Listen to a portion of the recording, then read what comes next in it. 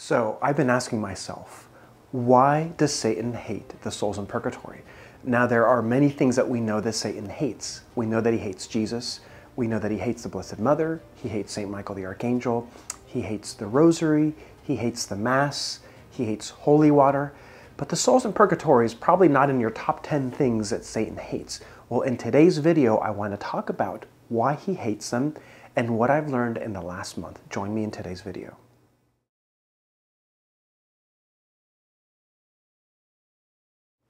And as I like to do often in my videos, let's pray. In the name of the Father, the Son, and the Holy Spirit. Amen. Hail Mary, full of grace, the Lord is with thee. Blessed art thou amongst women, and blessed is the fruit of thy womb, Jesus. Holy Mary, Mother of God, pray for us sinners, now and at the hour of our death. Amen.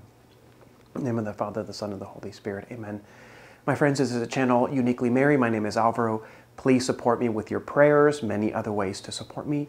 Patreon, my Etsy shop, with this thing called Buy Me a Coffee, and especially by watching this video and all my other videos, please subscribe and hit the like button. In this last month, I have gained over 3,000 subscribers to my channel. So I had about 3,000 that grew to a novena that I did about a year ago, ending on December 25th. And then in the last month alone, my channel has doubled because of these videos on purgatory. And I have learned in the last month, because I have suffered so much at the hand of the devil. My family has gotten sick. We had not the best Thanksgiving. My wife is taking my baby daughter to the hospital right now because she and my other toddler are both sick, throwing up. So I know that we are under attack, and it's been way more than in previous months, especially because of these videos on purgatory. Now, I had one, you probably saw the one on the purgatory movie. That one has like 50,000 views, more views than any other video. And so that led me to ask the question, why does Satan hate the souls in purgatory?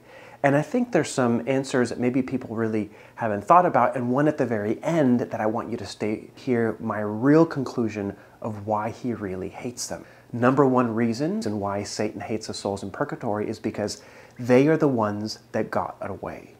Now, Satan, if he has any joy at all, it's by bringing those that God loves into hell.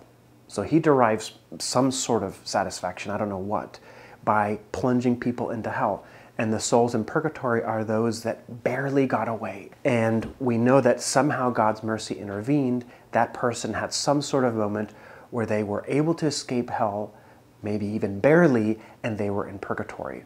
And Satan hates that because they are a reminder of his failure. Now, a second reason that is sort of connected to that is because they are a symbol of God's mercy. Now, often when we think of purgatory, we think of justice and fire and punishment, but we don't realize that whatever suffering happens in purgatory, whether we know it or not, is so much less than what you would have had in hell.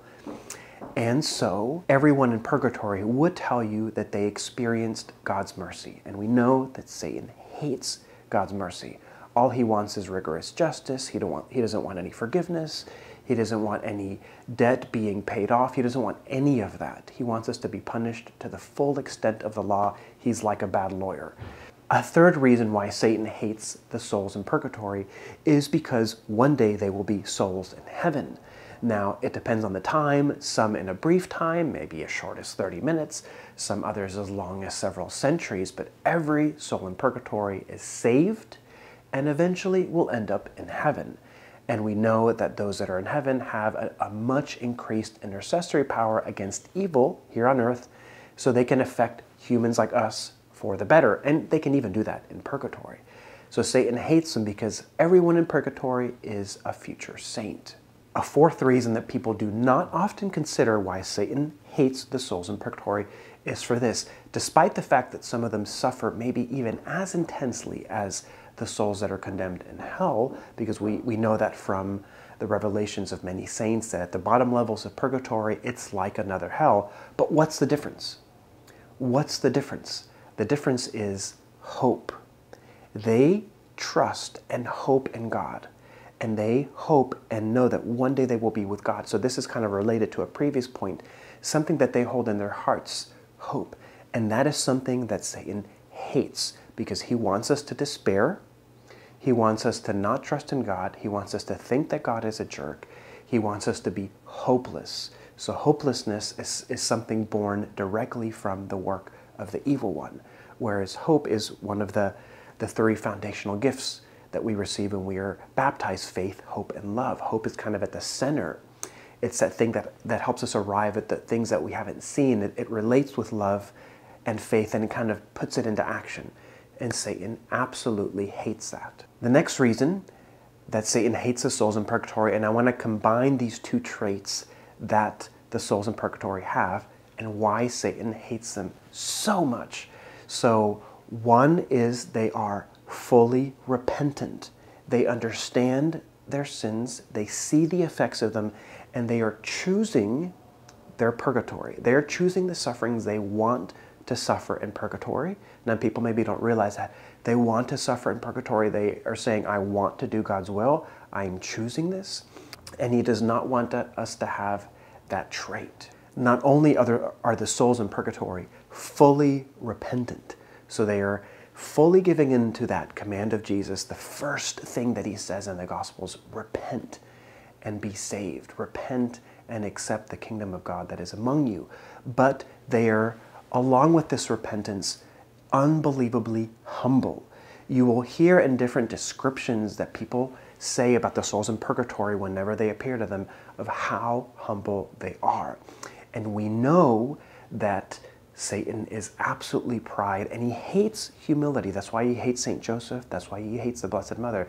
There's even a famous painting that shows Satan with his legs turned backwards, meaning that he cannot kneel, because kneeling before God is a sign of humility, something that Satan will never do. Satan will never bow down before God because he is so proud. And the souls in purgatory are so humble. And when you hear people describe them seeing them, that's one of the traits that they really notice. Okay, now for those of you that stuck to the very end of this video, congratulations, thank you. Remember, please keep supporting me, subscribe, pray for this channel, pray for every Catholic and Christian YouTuber.